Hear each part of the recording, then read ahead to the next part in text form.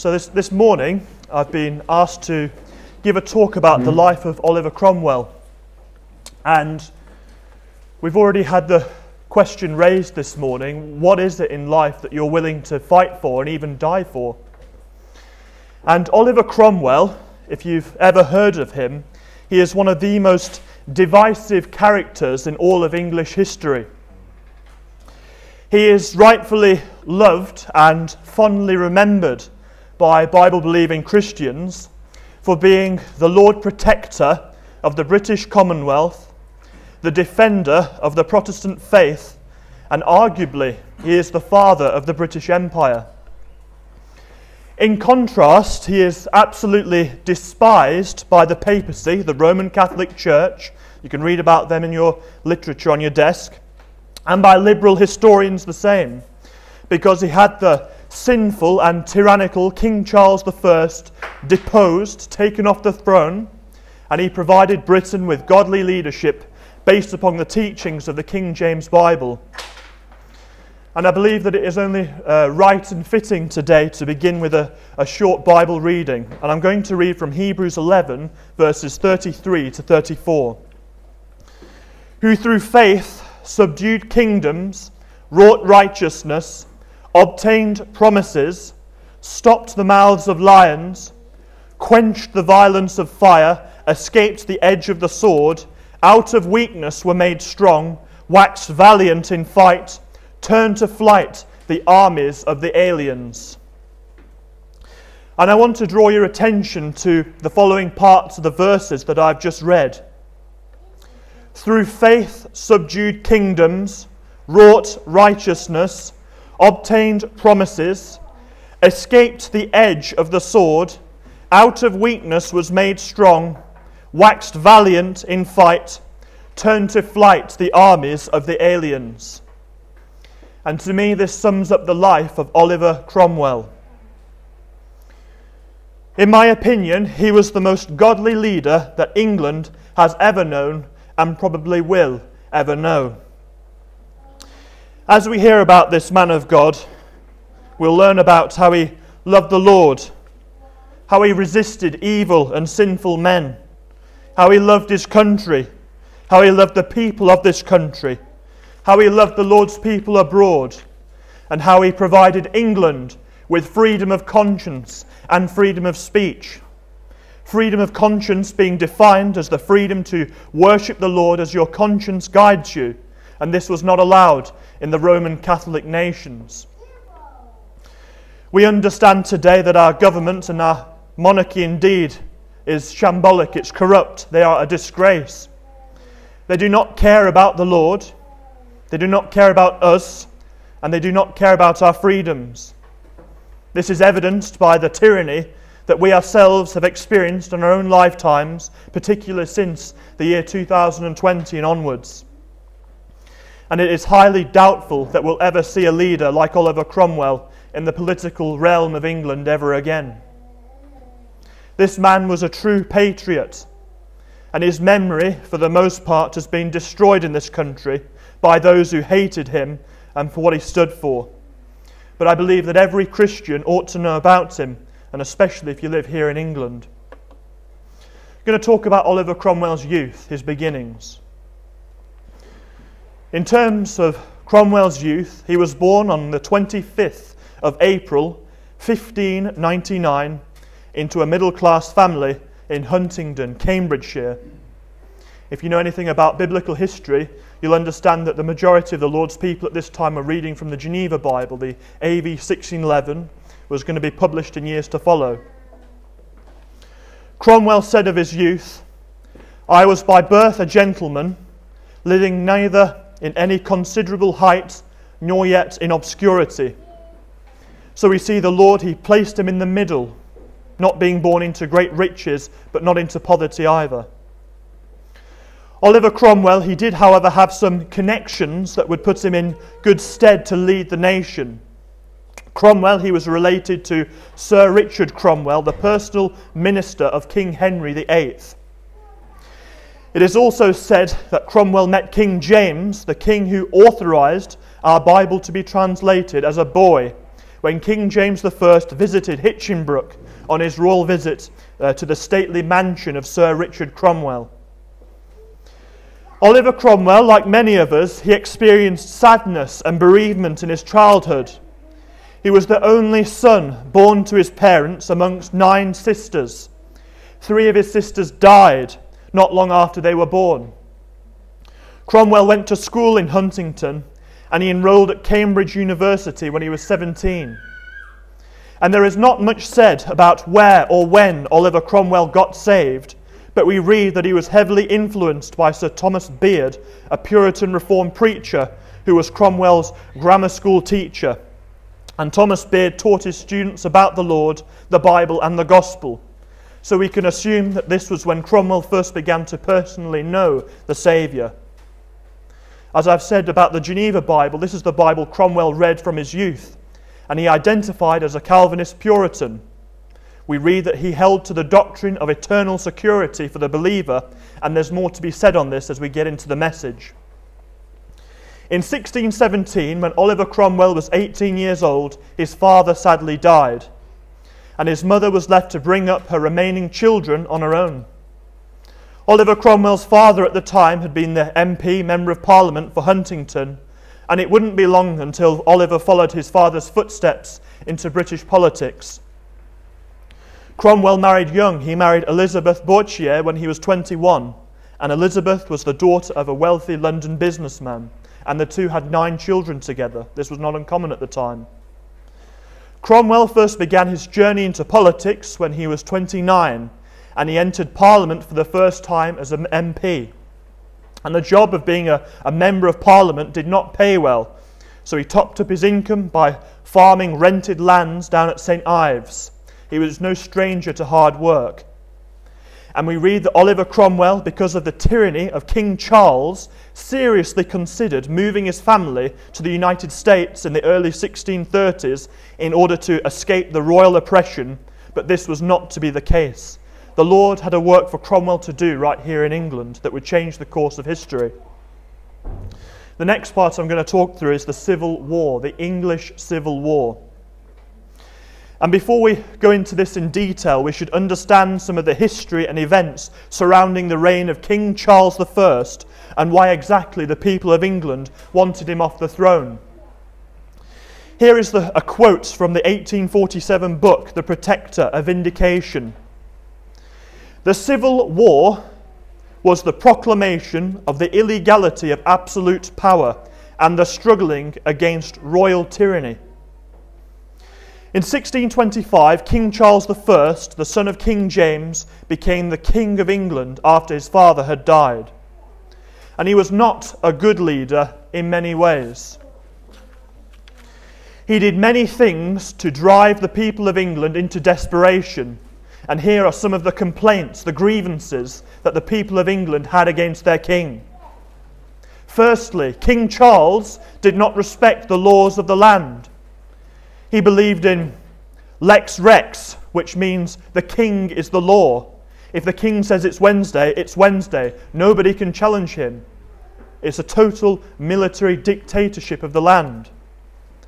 The King James Bible-reading Puritans, the Geneva Bible being largely replaced by 1642, and the men of Parliament rallied against this king, believing that the law was the king, and the only true king is the Lord Jesus Christ. All other monarchs must be restrained by the law in order to avoid a total military dictatorship. And this is what is known as limited government. And these principles would go on to be put in the later American Constitution.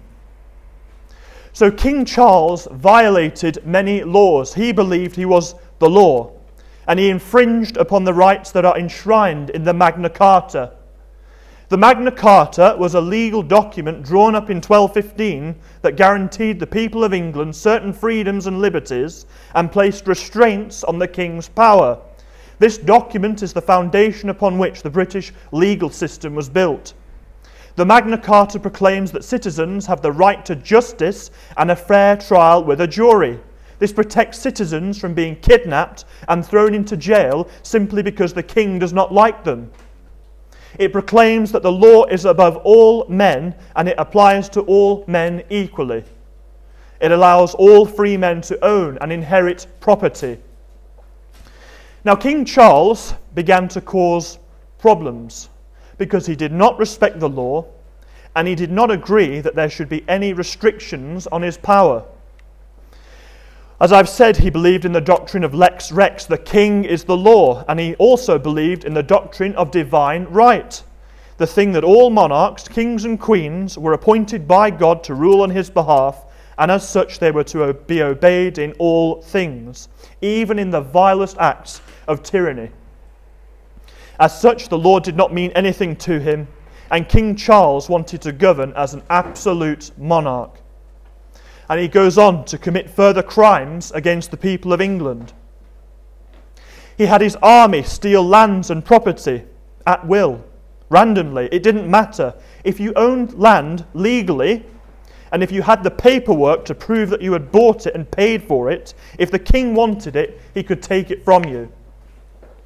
He overtaxed his people, and he placed them under impossible financial burdens for his own profit, to top up his own coffers. He oppressed the poor with hefty fines. He allowed King Louis XIV of France to have command of the Royal Navy, and this Roman Catholic-leaning king then in turn used our navy to sink the Protestant Huguenot fleet in 1625, further agitating the Puritan Parliament to take up arms against their king. He suppressed the rights of the Puritans and he attacked their religious liberties and freedoms. These Puritans were men who were preaching the Bible's plan of salvation, the gospel, and reading from their King James Bibles. It is also worth mentioning that the king was highly influenced by his Roman Catholic wife, much to the detriment of the Bible-believing men and women of this country. So all of these offences set the stage for the English Civil War to take place. And we'll hear that the king committed further crimes against the people of England during the course of the Civil War. So all of this agitation, all of these problems that are happening at the time, they lead to thousands of Bible-believing Christians to leave England and to move to America. And the situation in England was so dire that Cromwell himself, as I've said, nearly departed from England, but he was persuaded to stay. There is a time to move and a time to fight, and the Lord will guide you personally on that. So the division really begins in January 1642. The division and outrage begins to build in Parliament, and Charles I, the king, paranoid about the people of England taking up arms and rebelling against him, suspended Parliament, and England, as I've said, was to be effectively placed under a total military dictatorship. And this was the final straw. This meant that there was to be no representation of the people in government. There was just to be the king's rule. And this event led to civil unrest, and Cromwell was one of the many who were furious at this act of tyranny. John Bradshaw, the then President of the High Court of Justice in London, called King Charles I a tyrant, a traitor, a murderer, and a public enemy. And Parliament was then left with a choice: to do nothing, or to take up arms against the tyrannical King Charles I and to fight. The following is taken from the 9th edition of Encyclopaedia Britannica, Volume 6. With no knowledge of the art of war, but much of himself, of men, and of the Bible, this stout English squire had made up his mind in no hasty or factitious spirit to draw the sword against his king and venture his life for what he believed with his whole heart and soul to be the cause of freedom and the truth in Christ. Now, contrary to what many historians say, Cromwell did not want a civil war. He was not a bloodthirsty man, and he sought to reason with the king, to negotiate, to find a middle ground. King Charles, however, in his pride, would not negotiate. He would accept none of the terms of Parliament, believing himself to be above them as their king, and as such Cromwell understood that the time for talking was over. The parliamentarians, or the Roundheads as they're called, were going to be forced to fight. And what really ignited the conflict was when Oliver Cromwell learned about what the king had been doing in secret. Charles I had been making secret agreements with foreign enemies, and I'll talk about this in detail in a moment. It was no conspiracy. And this was an act of high treason. And Cromwell learned that the king was prepared to unite with the enemies of England in order to defend his reign and to put down the uprising. We read that King Charles I paid an Irish Catholic army and Roman Catholic foreign mercenaries to march on the Protestant English people and to put down the resistance. The king signed a treaty with the Irish Catholics, and he secretly negotiated and brokered a deal with the Roman Catholic leaning French. In return for the support of the Roman Catholics, King Charles I agreed to close down Protestant churches and to expel their leaders from the nation. So places like this would be shut down. What we learn here is that King Charles I would deal with anybody just as long as he could remain king. This ungodly king had no morals, no scruples. He simply wasn't bothered, and as such he was a total tyrant who would do anything to hold on to his power, even if it meant joining up with the Pope and undoing the great work of the Reformation. Isaiah 59 verse 19 says this, "So shall they fear the name of the Lord from the west, and his glory from the rising of the sun. When the enemy shall come in like a flood, the Spirit of the Lord shall lift up a standard against him." The Lord will defend his truth, and so in 1642 the war begins. The king assembles an army made up of soldiers who are loyal to him, and also he brings in foreign mercenaries from abroad. As I've said already, Charles I colluded with Catholic mercenaries from Europe in order to suppress the Protestant Puritans, as he could not rally enough support from the patriotic English at home. Cromwell, on the other hand, assembles an army made up from the common men of the land, these people being mainly Puritans or independent Christians, Baptists, who understood that they were going to have to fight for their freedoms, and they were willing to die to resist tyranny. And these men were to be known as the parliamentarians or the Roundheads. Cromwell hired many Bible-believing men into his army of Roundheads, including Anabaptists, Puritans and Calvinists, and it is said that he loved his men as if they were his own sons. His armies would march holding scripture banners, singing hymns and praying together, singing hymns. Cromwell is quoted in saying, "A few honest men are better than numbers." He was not intimidated by the king's sizable army. Cromwell's army, in fact, began with just 10 men, taken mainly from his own family. So England was divided, and both sides prepared for war, and many battles were fought between the two sides. Cromwell lost his first battle against Prince Rupert's horsemen, his cavaliers, so he assembled a cavalry regiment called the Ironsides, which would prove to be unbeatable by the royalist armies. And undeterred by his initial defeat, he loses his first battle. Oliver Cromwell would lead his men to fight the battles of Naseby, Marston Moor, Dunbar, Worcester, Drogheda, and many others. And would you know, Oliver Cromwell's army, they won all of these battles. This civil war, it was a conflict between those who wanted freedom of conscience versus those who wanted an absolute monarchy.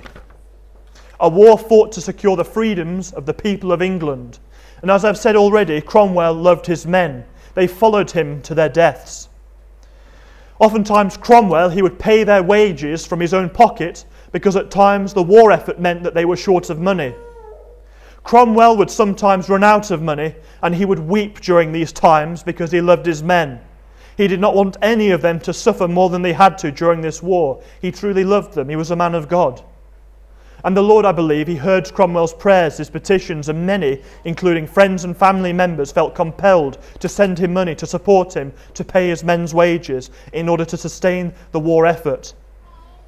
On the other side of this conflict, King Charles I, when he ran short of funds, would turn to Rome for support, whose cardinals and priests could provide practically limitless reserves of money and gold.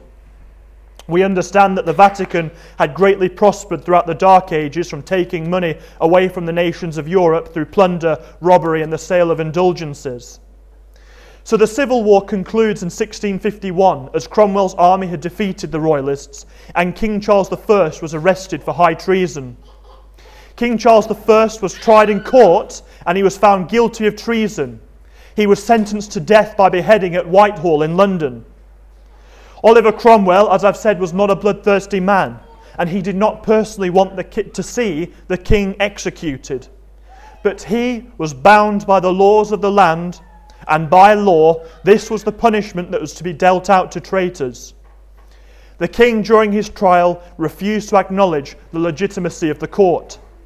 As far as the king was concerned, as I've said, he was the law. He was the king, above all the laws. That's what he believed about himself, the highest authority in the land. And as such, the king barely spoke a word. Once the king was sentenced to death by beheading, his son Charles II tried to appeal the verdict, but this appeal was denied. On the day of King Charles's execution, he prayed his last prayer to God, and he was then beheaded in public for all to see. It is said that his execution took 15 minutes to perform. Cromwell was highly criticised for this event, and he was under a lot of pressure to call off the execution. But the trial was fair, it was legitimate, and the laws were followed. Cromwell firmly believed that he was in the will of God, and so he remained unmovable in his leadership. Cromwell, out of respect for the king, ordered that the king's head be sewn back onto his body so that they would not put his head on display on London Bridge. He did not relish in bloodshed, and he did not want to see the former king become a grotesque spectacle after his death. But this same grace, however, would not be extended to Cromwell after his death. And there are many other events that took place during the Civil War and afterwards that I do not have time to cover today, but there were a couple of key events that took place following the king's execution. Cromwell, he became the Lord Protector of the British Commonwealth and the defender of the Protestant faith. He refused to become king himself, and the UK became a republic for a short time as there was no king on the throne.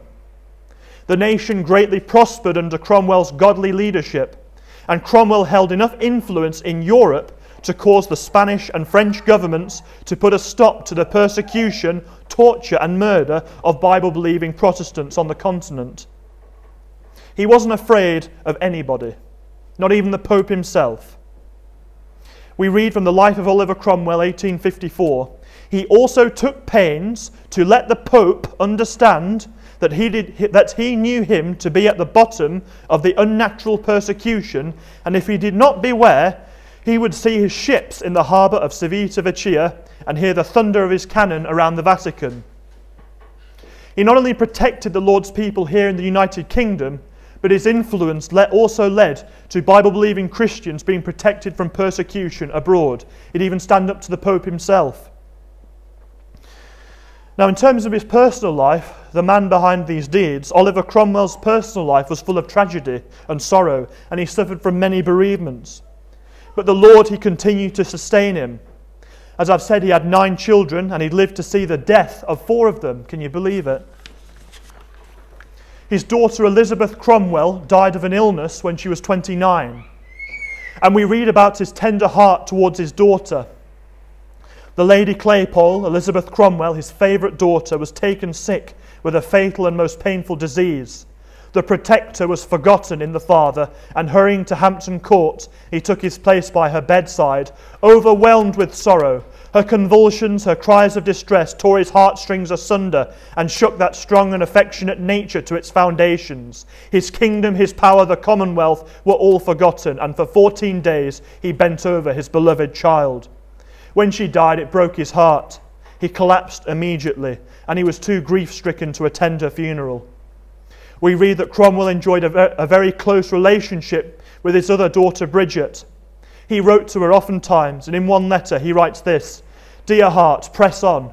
Let no husband, let not anything cool thy affections after Christ. I hope he will be an occasion to inflame them. That which is best worthy of love in thy husband is that of the image of Christ which he bears." He wanted his daughter to stay close to the Lord and to marry a godly man who put the Lord first. And Cromwell's 3 sons, they died young of illnesses. So Cromwell would later also weep over the death of his mother, and his mother played a big role in his life. And we read about the death of his mother from the life of Oliver Cromwell. This is J.T. Headley, 1948. And she says in her dying moments, the two are together, "The Lord cause his face to shine upon you," she said, "and comfort you in all your adversities, and enable you to do great things for the glory of the Most High God, and to be a relief to his people. My dear son, I leave my heart with thee. Good night." And closing her eyes, she breathed forth her spirit to the God who gave it. Cromwell gazed a moment on her pallid features and then burst into a flood of tears. What a picture does he, the Lord Protector of England, the hero of so many battlefields, the resolute, iron-willed man present, weeping beside his aged mother. He was a man of war, a man feared by many. He'd stand up to kings and tyrants. He was known for being a rock-solid fighter, but deep down he was a tender-hearted Christian man who went through many trials and tribulations throughout the course of his life. He suffered from illnesses, bereavement, financial problems, and constant contention, even from other Christians, and in spite of all these things, the Lord sustained him, and he remained an honest and a humble man right until the end of his life on the 3rd of September, 1658, at the age of 60 years old. And to finish with, I want to review some of the key lessons that we can learn from his life and review some of his most famous quotes. Firstly, Oliver Cromwell, despite his enormous success and his later fame and fortune, remained a humble man of God all the way through his life until the end. The men of his government wanted to make a statue of him after the war, and we read the following quote from E.M. Bounds on prayer. On one occasion, while looking at some statues of famous men, he turned to a friend and said, "Make mine kneeling, for thus I came to glory." He gave the glory to God. Whenever anything good happened in Oliver Cromwell's life, he would give the glory to the Lord. He was a humble man. Secondly, Oliver Cromwell was an honest man. He was not interested in putting on false appearances. When they wanted to paint a portrait of him, he told the painter, "I desire you would use all of your skill to paint your picture truly like me, but remark all these roughness, pimples, warts, and everything as you see me. Otherwise I will never pay a farthing for it." In other words, paint me warts and all. He was honest without pretense, and this virtue continued throughout his life. He was sincere and genuine. And thirdly, Cromwell was a great leader. He was probably one of the best leaders there ever was. And one of Cromwell's most famous quotes that he told his men was to trust in God and keep your powder dry. He was a fantastic leader, and he encouraged his men above all things to trust in the Lord and to be prepared. Cromwell would oftentimes sleep beside his troops on the cold earth outdoors in England. He was not a leader who was an armchair general. He would be right there on the front lines with his men in the trenches, and they would go through the hard times together.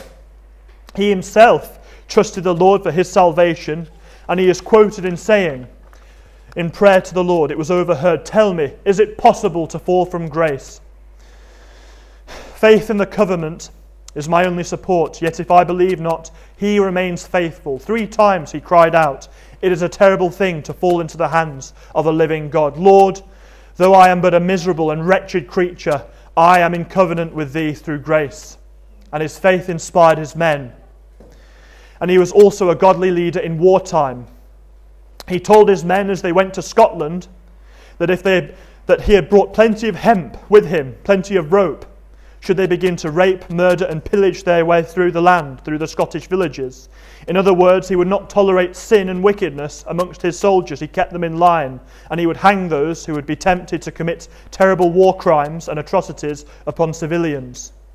He was merciful towards his enemies, and after the war he pardoned many royalists who had been taken as prisoners of war. He would stand up to any sinful man, as I've said, and he would boldly meet his enemies at the gate.